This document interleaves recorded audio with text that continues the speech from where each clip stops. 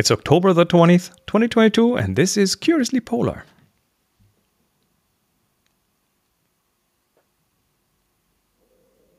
Look who's back from the high seas. Hey, how's it going, Henry? Fantastic. Hey, how you doing? Doing wonderful. So let's see. We had a bit of a summer break, and you just returned for how long? Barely 3 weeks. So 3 1 week is already gone. So 2 more. So we're trying to get a couple of recordings under our belts here. That's what happens when you have people who prefer to spend their time on sea. Indeed, unfortunately. So, tell us, where have you been? Oh, I've been up in the Arctic. I had the great luck to be expedition leader on the last North Pole trip of this season. Like actually to the actual North Pole? Yeah, to the actual North Pole. Like not just within 100 miles or something? No, actually. The North Pole? So we have 2 GPS, or we have more, but we have 2 digital GPSs on board, which are relevant. One is for the ACTIS, for the electronical sea charts, and the other one is for the helicopter emergency or safety system. And that helicopter system, that's also broadcasted into the guest cabins and public spaces. And the transponders for both GPSs are on different locations on the ship. So the ACTIS one was on 90 degrees 000, while the helicopter was still on 89 somewhere. Is that precise? Wow. Yeah, so the guests were just like, oh, no, you faked it. You're like, no, actually, with one sensor, we've been there, but the ship is a slightly larger part of thing. The ship has been there. You know when sometimes between 2 countries, you have a line on the ground and you can hop back and forth, and yes, you can do the same on the ship if you know exactly where it is. And it's even more difficult when you're in the ice. The North Pole is in the sea ice. How exactly, on earth did you get there?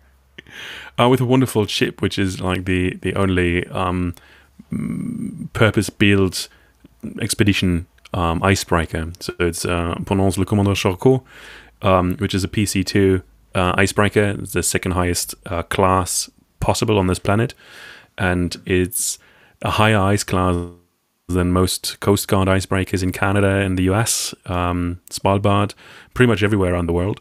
And the only ships that are more powerful and have a PC1 are actually the nuclear icebreakers of Russia. And due to obvious reason, they are a little bit out of business this year. So we've been, I wouldn't say the only one. We've seen 50 years of victory on the North Pole once in the very beginning of the North Pole season.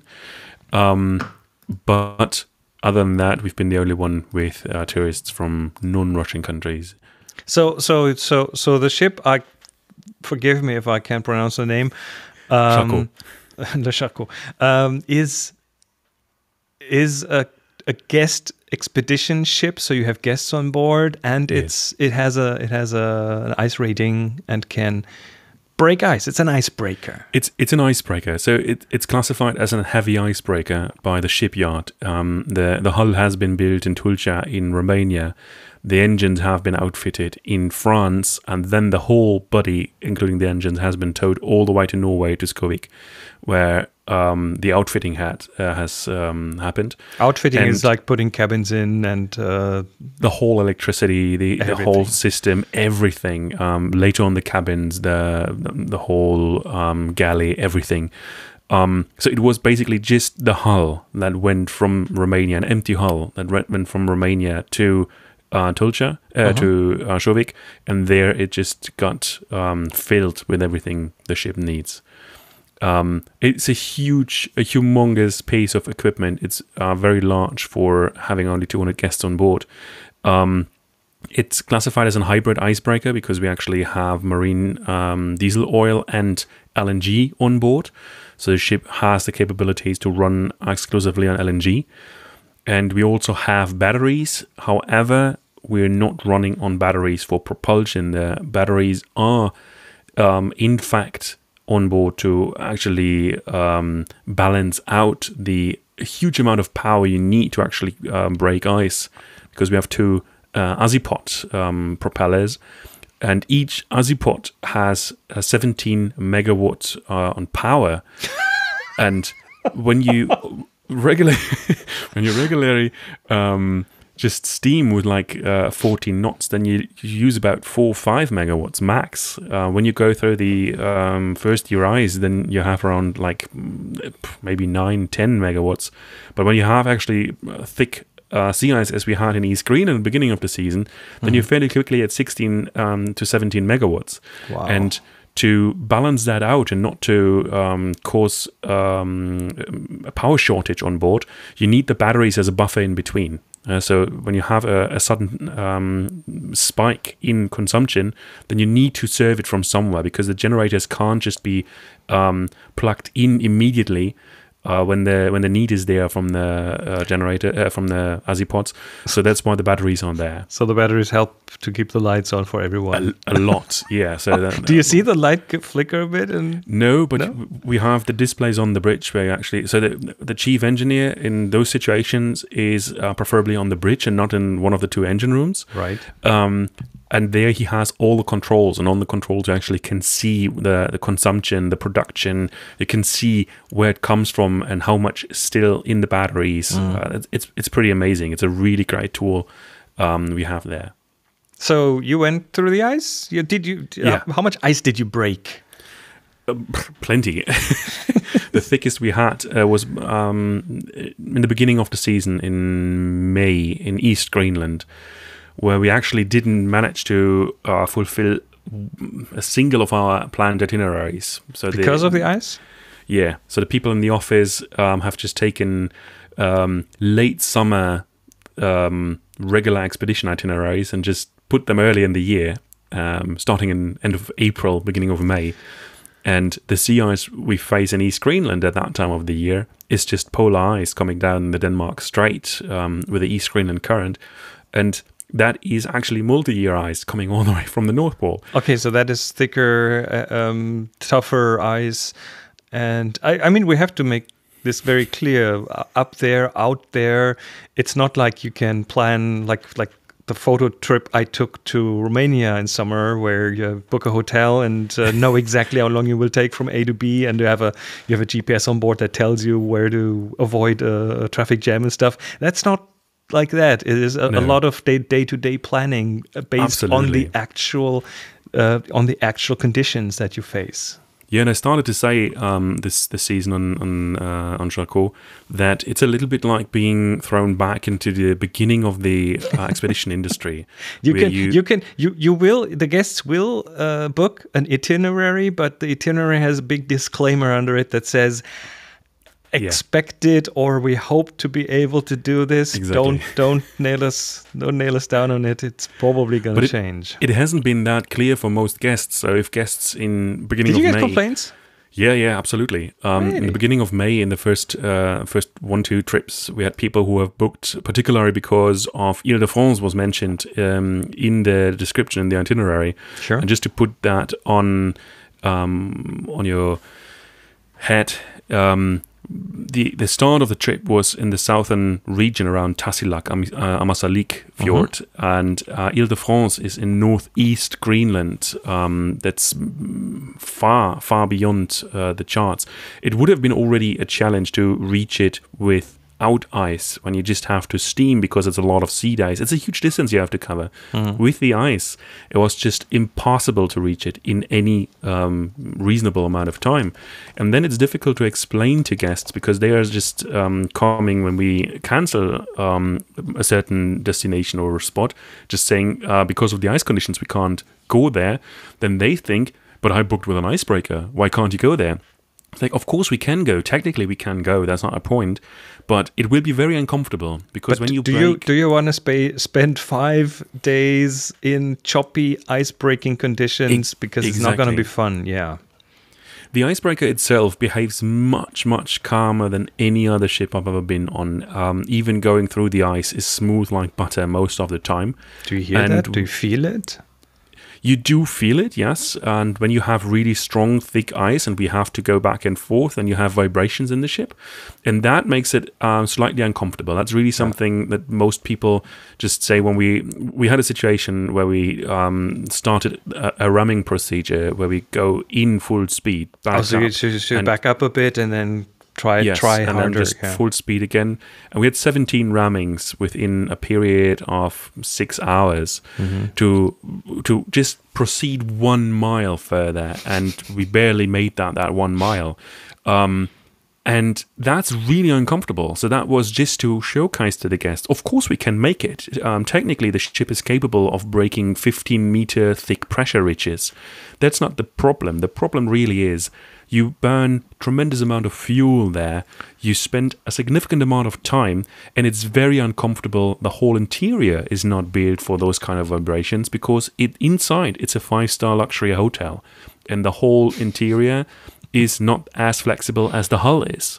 So that makes it a bit difficult to take the ship to its furthest capabilities. So we have to make plannings there, and that's where I sat with.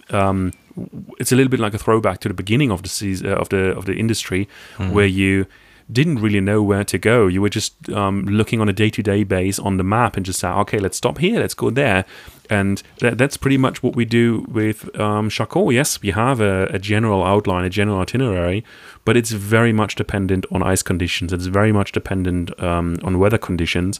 The construction of the ship makes it necessary that when we commence shore landings or Zodiac cruises, that we need to have a flat, calm sea, because the platform we have can't just really deal with swell. So we don't really have a fantastic aft marina like usually ships have these days. At the same time, the ship is not built for shore landings. The ship is built to live in the ice, and it's made for that. And there it behaves perfectly. Ice landings from that ship, it's just it's a dream come true, really. Is it fair to call it a landing if it's on ice? That's why they call it an ice landing. or does it have anything to do with Iceland? It's just an icing. I don't know. So you spent how long? A month? No, more than a month. Beginning of the season was almost 2 months, and the end was 1.5 months. Again, so it was like 3.5, 4 months all in this summer. Okay. And East Greenland was spectacular. The North Pole was kind of thing I had to take for the second following trip, and that was actually what I was looking forward the most all season. That was going through the Northwest Passage once more. This time on a route that usually no other ship could have taken, and because of the ice conditions. Yeah, exactly. So usually the northern route of the Northwest Passage would just be blocked with ice. And when we started looking at it a month before the trip started, I was just writing an email to the captain just saying, do you see the same I'm seeing? Like, I'm not sure if it's necessary to take the ship all the way up there because there's literally no ice left. So oh, really? Yeah. So for us, the Northwest Passage was the search for the ice, and we steamed as fast as possible through the major part of the Northwest Passage to be able to spend a few days in the ice in the Bering Sea. That's interesting. Beaufort Sea, actually. Is that different from other years? Yeah, very much. It's something we started in the beginning of the season in April, May, when we've been to East Greenland, and we faced sea ice conditions that haven't been recorded in the past 17 years. So we had very, very strong, very thick multi-year ice, polar ice coming all the way down from the North Pole. And I was just saying to the captain, if we have that ice here now, then it's missing somewhere else. It's not coming just out of nowhere. And that's what we just saw later on, that in the Northwest Passage, it was lacking. The North Pole was lacking ice. We were having very thin first year, second year ice, but not really the thick multi-year ice you would expect and was supposed to be there. So going to the North Pole, we made a tremendous speed. We just made it in 3.5 days all the way up from Longyearbyen, which is quite a short amount of time. That sounds quick, yeah. Yeah, it's awfully quick. So for us, it was really just we steamed up all the way. So steaming through 24/7, pretty much. Yeah, but with that ship, you also can go on 10 steaming. knots. There's no steam involved, though. No, but yeah. Is it okay? So I do well. Let's get the terms straight here. I've heard sailing when there were no sails involved, and steaming when there's no steam. Is there a neutral term for moving from A to B on water that is not steaming or sailing? Floating. This doesn't sound right. Okay, everyone who's listening, let us know if you know the better term. CuriouslyPolar.com and on Twitter, of course. We need your feedback. But with that ship and with its engine power, you can just go through almost first year ice with 10 knots, which is just not heard of before. So that was really just something completely new to us. And that makes the travel time from Longyearbyen to the North Pole very, very quick. So we planned, out of the experience for the first 3 North Pole trips, to go there as fast as possible and then spend some time in East Greenland before heading to Reykjavik, and from Reykjavik to the Northwest Passage. And on the Northwest Passage, it's a 3.5-week trip, and I think almost 3 weeks we had no ice. And it took us all the way through the Queen Elizabeth archipelago in the northwest of the Northwest Passage, which is like north of Melville Sound, all the way into the Beaufort Sea to actually meet ice. And then it started drifting into Melville Sound. And usually Melville Sound would be choked with ice. You wouldn't be able to go through there with a regular cruise ship or expedition cruise ship. This year was no problem at all. Most of the September, for example. And we've been fairly late in the season. We started beginning of September in Reykjavik. So we've been in the Western Northwest Passage around mid-end of September.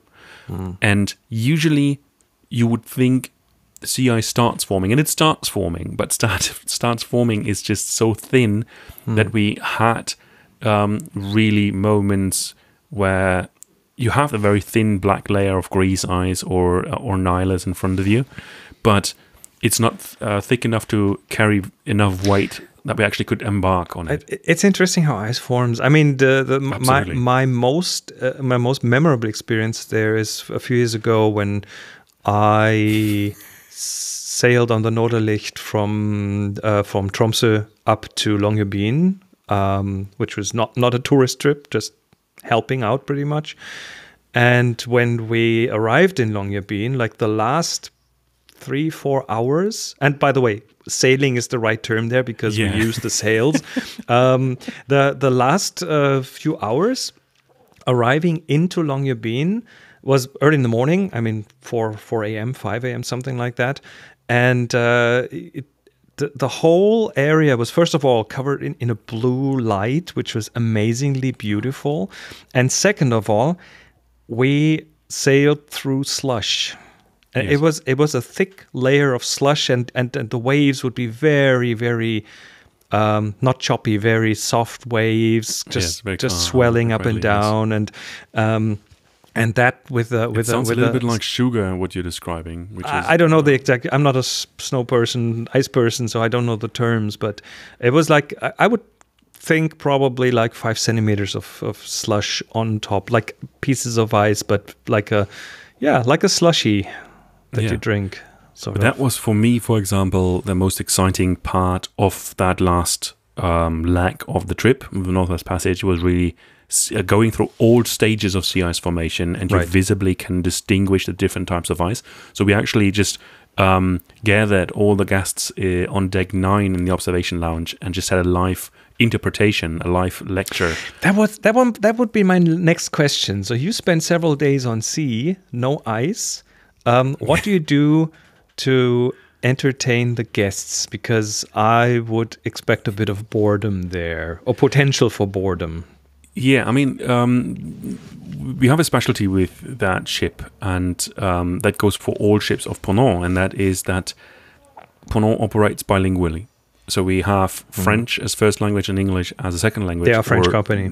Exactly. Or depending, sometimes you also have English as first language. But however, that means that if you have onboard program, you have to do it bilingually, meaning that one run is English, one run is French.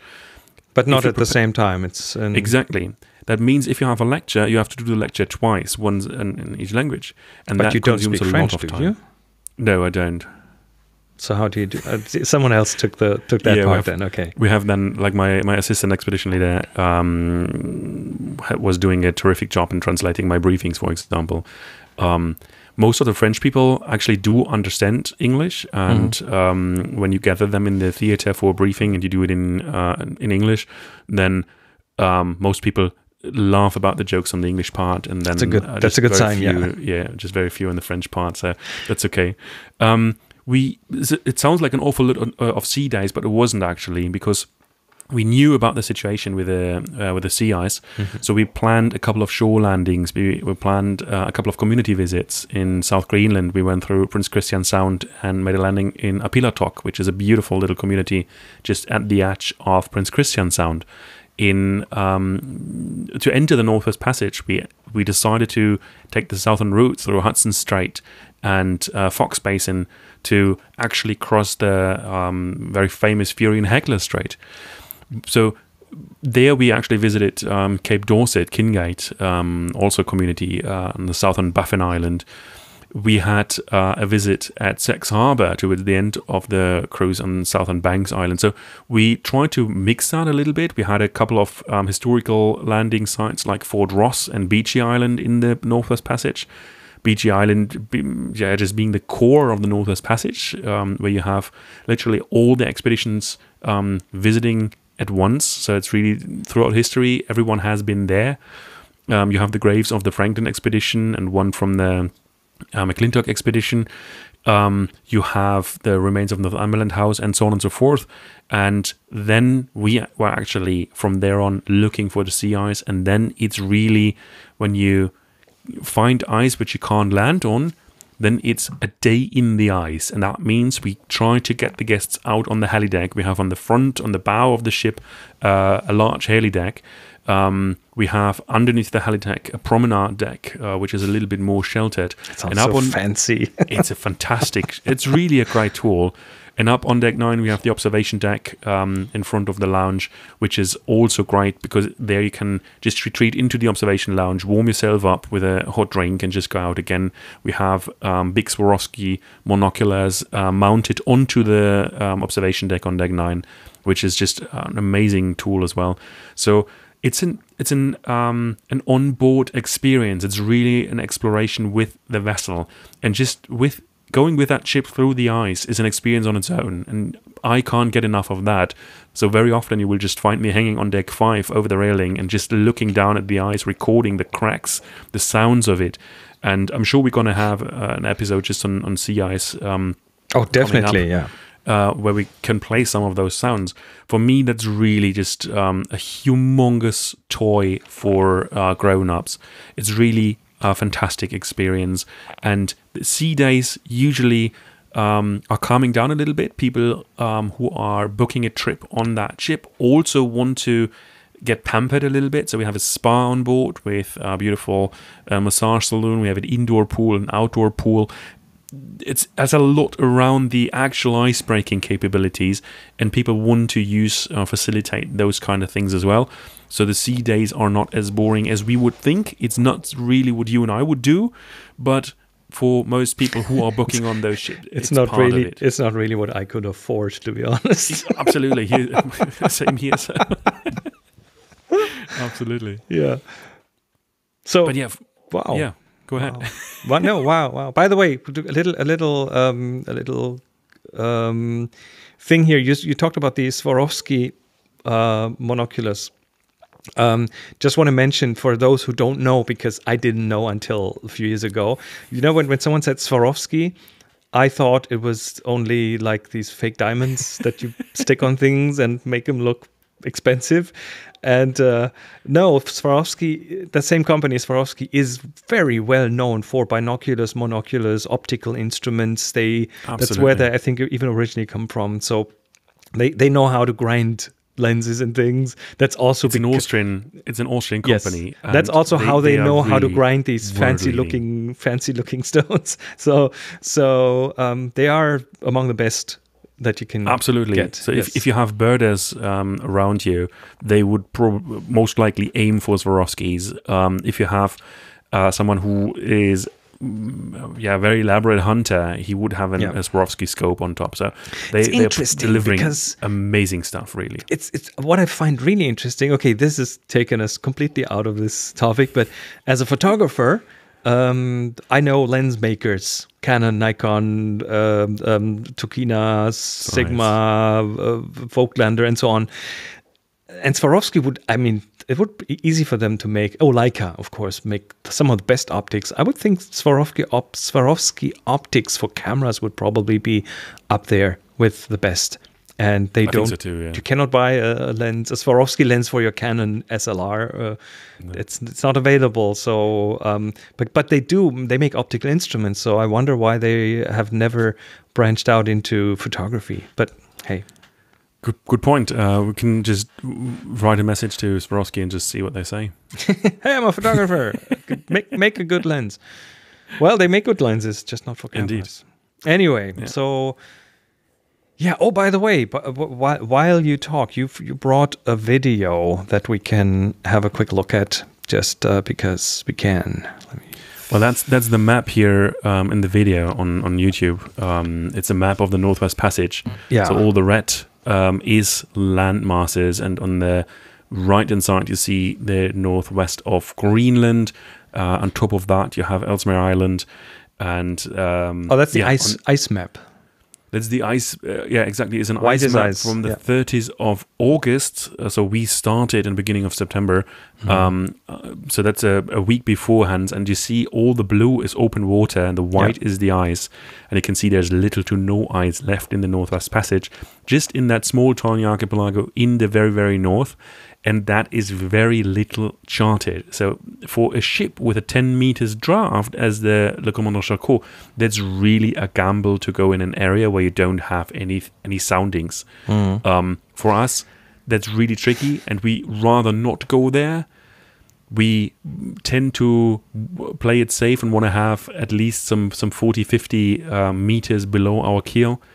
With 10 meters draft and you have suddenly a shallow somewhere, that's not the nicest way to encounter. Yeah. Well, up there, it's difficult to get a tow truck to come and pull you out or something. Absolutely. So most of the tow trucks are actually less powerful than the ship itself. That's very true. This is what happens when you buy the biggest, fattest SUV and you go into the wilderness. You get stuck where the tow truck cannot get to. That's your problem. Well, it brings us to very fantastic encounters. Like in the past Antarctic season, the ship was supporting the brand new icebreaker of the British Antarctic Survey, the Sir David Attenborough in Antarctica, to deliver supplies to the Thwaites Glacier Coalition. That was pretty awesome. Or on the North Pole, we were supporting the Norwegian Coast Guard icebreaker Crown Prince Haakon on the way to the North Pole, because for them it would have just taken so much longer because they're just simply not as powerful. Tells you a bit about how powerful that ship is. So you also brought some video from board the ship. Absolutely. It's a little teaser. So for every voyage, we have an onboard photographer and a videographer on board, and they deliver outstanding jobs. And by the way, this is not a paid advertisement. We're not getting anything. No. This is just material that you brought to show here on the show. Just because it's an incredible experience. And this video has been produced by Emmeline Barr, our onboard videographer. She's doing a terrific job there, really great.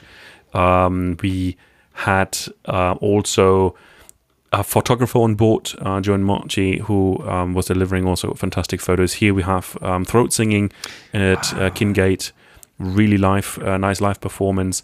Then in Fury and Heckler Strait, we had some snow and some tiny little bits and pieces of sea ice, but not really worth mentioning.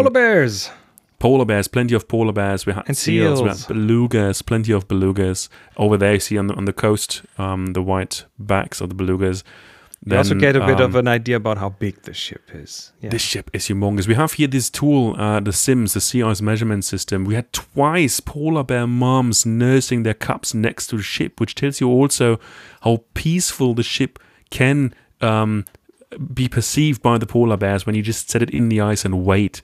It's really something I haven't seen before. Really fantastic. Then we had first ice forming in the Northwest Passage, and then it's really interesting to see how polar bears are testing that ice and how they actually walk on it. And here you can see how it's forming. You can see polar bears occupying it for the very first time, and really getting curious about the ship getting closer. How far is it from the deck to down to the ice? How safe are you? How safe are you? That's my main question. Very safe. So they would need to jump, and they're too careful for that. And here you can see that's like all on the belly, and just using the front claws to slide to just distribute the whole weight onto that very thin new ice. It's really incredible to see that behavior. Then we have this sundog, beautiful sun formation, beautiful rays. A lot of moms with cups around the ship, which you just really can set into the ice, and then you just wait what happens. This big fat mama here at the end, a very well nursed polar bear, and that is a pretty amazing experience from this Arctic season. Very rarely we have seen skinny or very thin polar bears. We've seen a lot of well-nurtured bears, a lot of very big ones, particularly in East Greenland and in Arctic Canada.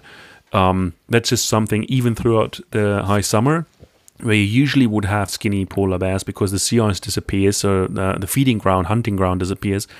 Throughout this Arctic season, that was for me the very first time that we've seen so many well-nurtured, well-fed polar bears. Really great to see. That sounds awesome.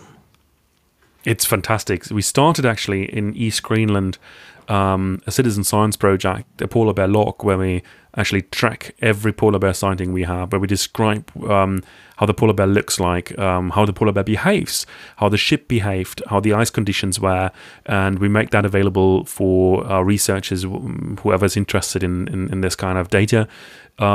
We started in East Greenland because there's very little to no information or data on polar bears in East Greenland, and we just continued it throughout the entire season, and we're certainly going to continue that next year. That is cool. That is so. Do you involve the guests in that as well? So you get a we in the evening recaps we actually ask them about their assessment of the bear, what they would say, also to make them involve them in trying to figure out, is it a male or female. Make them learn to observe well. Yes, right. Exactly. Yes, exactly. Yeah, because that's what you want to do. It's a very important part for me. The ship is not only an icebreaker, it's not only getting guests out into those places, but Ponant actually committed to a very amazing project, and that is understanding that ship goes into areas where no one else is going, at times where no one else can go. And by that, they actually implemented a wet lab and a dry lab. So on every cruise, they have 2 to 4 resident scientists on board from very well-known universities.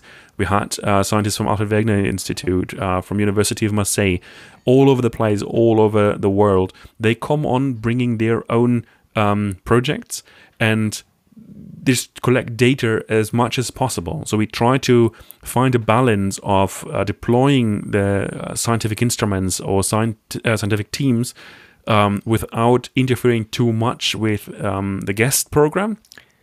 But then you can also, I would expect the guests to be really curious about what's going on. Absolutely. And that's exactly what's happening. Bonus. Yes. And exactly, and that's what's happening, particularly when you have projects that's related to sea ice, which most of the time is the case because it's an icebreaker. And when they set up on an ice landing perimeter, when they set up their science station to actually drill through the ice and get some samples or whatever, then it's very, very well frequented by guests on the ice, and we usually need to have 1-2 people there who explain what the scientists are doing, so the scientists can actually still continue doing their job, because that's what they're there for.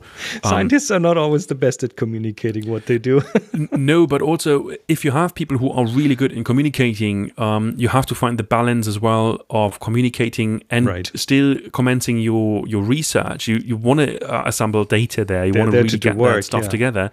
So that's why we need to find a better balance to have a science communicator within the expedition team, which is the link between the science team and the expedition operations. So when you do the citizen science part of it, which is the polar bear, we say ice bear in Germany, the polar bear counting and documenting, is that also informed by scientists? Like, do you know from scientists what they need, what is interesting and important for them in terms of information?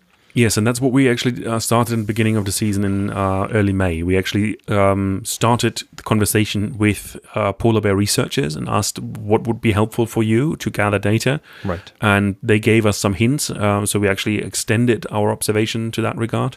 We have other citizen science projects like Happy Whale, for example, which you actually also can do on your own wherever you are. If you spot a whale, just take pictures of the dorsal fin or the fluke, and you can upload them to the database, happywhale.com, I think it is, where the algorithm, the AI behind it, just tries to identify that individual, and then it gives us a migration pattern. It gives us a motion route, basically, a roadmap of where the whale has been in the past years. And that is pretty awesome too. Recognizing as in like face recognition? Well, it's not face, it's fin recognition for whales, probably. So humpback whales, for example, have a very unique fluke. It's like a fingerprint, pattern, right? Yes, exactly. So the color pattern, but also the shape is a fingerprint. Yeah. Very similar with the dorsal fin of orcas, the saddle patch of the orca as well, the eye patch of the orca. All of those data points come together, and the better your picture is, the easier it is for the software to identify individuals. Hey, that's Henry. Exactly. Charlie, Bill. In Alaska or in Vancouver, British Columbia, it's it actually really goes to identify local specimen, like individuals which are coming back over and over again, and very similar in Antarctica. We have a couple of whales which we've now seen over and over again. We have an orca in Antarctica, which has like a zigzag line in his dorsal fin, a male, and we've seen it now, I think, 3 years in a row. Awesome. So that's just really something that makes you really excited about making friends with a whale. Yeah, look at that. There are a couple of more citizen science projects like eBird for birders or cloud recognition for NASA. So there's really a lot what you can do. You can help identify the amount of phytoplankton in the water through Secchi disk and so on and so forth. It's really a great involvement for guests to give them a little bit the feel of they're not there just for the pleasure, but also help to gather data. And it's very, very important for scientists that rarely can afford to go down or up to those remote polar regions to actually get their data sets together. All right. I think that's a good spot to conclude this episode. You are here for another few weeks, so we'll try to cram in a few recordings so that we at least cover some of the next months with it. We are going to be, of course, online at Curiously Polar on Twitter and at curiouslypolar.com. On the web, we have how many episodes now? 160 other episodes online. This is 161. And of course, we'd love to hear from you. Tell us what you're interested in. We will be back in a week or two, maybe. Shortly. So until then, everyone, take care. Bye-bye.